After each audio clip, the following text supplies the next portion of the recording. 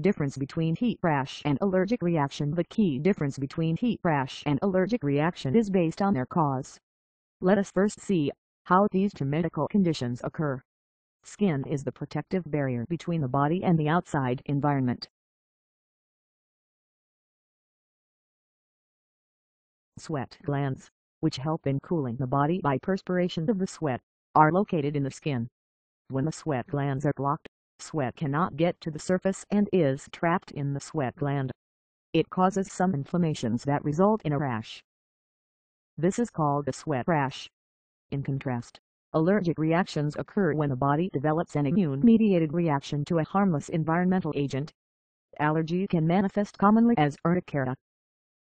Urticaria looks like multiple, intensely itchy irregular, large, slightly elevated pale red patches. Allergy can also lead to bronchospasms, anaphylactic shock, and death.